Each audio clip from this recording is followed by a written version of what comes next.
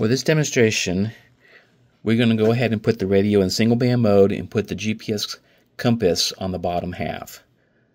So first of all, we need to go ahead and hit the function AB to put it in single band mode, and then we're going to put it on the A band by hitting AB. Next, we want to put the compass rose in the bottom half by hitting Menu, Configuration, Display, Single Band Display Data, which is Menu 904, and just go up to GPS Altitude. Then I'll back out of the menu, and that puts us in north up on our compass on the bottom. The next thing we want to do is make sure we're in heads up mode. So we'll just go ahead and hit Function, Position, which will put us into the My Position screens. And you'll see that there's no HU in the bottom right hand side. So we'll hit Function button, which will put the heads up, the HU in the bottom right. And we'll just go ahead and review these screens while we're here. We got the lat, long, grid square, altitude over there on the left top side. On the bottom left, we have the date and time. On the right side, we have course, compass rose, and then the heads up and speed. Second screen will have all our target information. And then the third screen will have all the GPS information. So let's just back out of that, and that should put us where we want to be for now. Alright, we're outside, and this is got some data. We're going to go ahead and look at the My Position page. So we hit Function, Position, and there you see the first page with all your data, GPS data. There's with a target set. So you see the direction to target, the distance, and the target. And since I did an APRS, it actually has an icon with it. And we got satellite data. We got our compass pointer, and we're headed north. And this is without a target.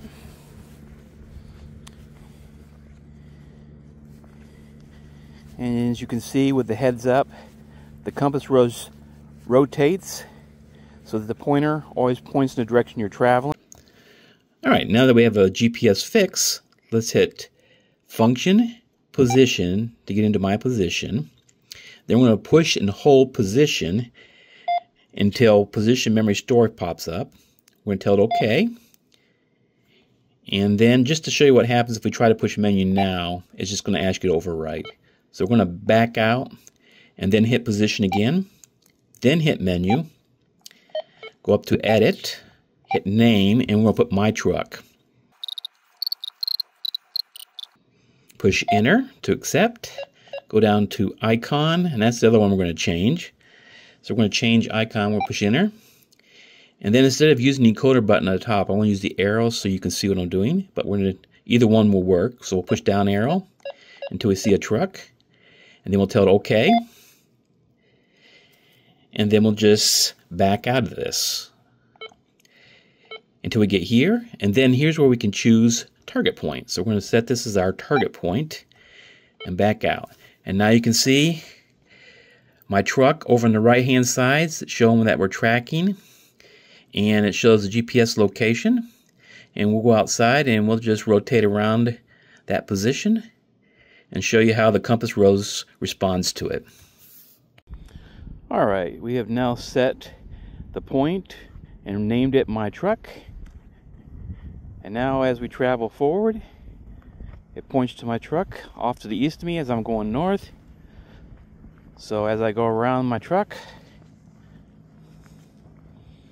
it will keep me pointing at the truck and continue to track my directions. So if you watch the actual compass directions on the outside, they show my direction I'm traveling, and the arrow continues to point to where my truck is.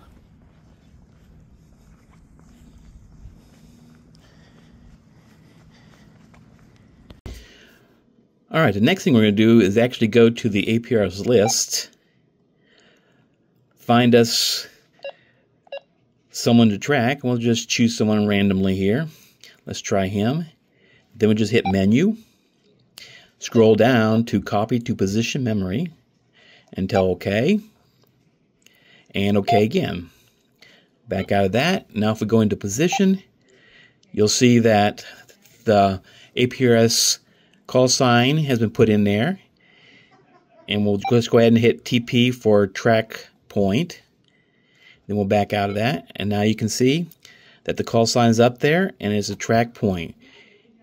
And another interesting thing is if you go into my position and go to target point, you'll see that it also shows the icon of the APRS station. Just as a side note. Alright, we'll go outside and we'll let you see how that works. That's pretty much the same as tracking any point you put in yourself, but we'll just give a real quick demo of that. Alright, we have the call sign in there and we're tracking the call sign. And I'm not going to do too much with this since we've already seen this several times, but basically the same concept as position. It'll keep track of the call sign and direction to it while it tracks your direction of travel. The last thing we're going to do today is to show you how to log your waypoints to a file. So we're just going to go to Menu, go to GPS, go to Track Log, and go to Track Log again, which is 410, and just turn that to on. The other thing we'll do is we'll set how often it does it by time. You have distance and beacon also, but for now we're just going to do time, and we're going to make the interval 10 seconds, which it already is. So we just back out of that, and I'll go take an evening walk and come back and show you the waypoints. Alright, I'm going to show you a different way to get to your waypoint files, and we're just going to go to Menu, go to Configuration, go to Interface, go to Menu 980 USB Function, change it to Mass Storage, and back out of the menu. And now we'll just plug the radio in and it'll treat the radio like a USB drive. Alright, just to show you what happens, I'm going to plug the USB in while we're recording. And you'll see that it says, to exit mass storage mode, please execute the safe removal on PC and disconnect the USB cable. Now go ahead and offload those files and convert them. Alright, we're going to go get our files. Let's open File Explorer.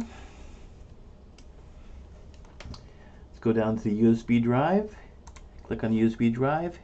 Kenwood, TH-D75, GPS log. Copy it. And bring it up to Kenwood, GPS, and we're going to paste it right there. Now all we have left to do is to convert that file from an NME to a KML so we can upload to Google.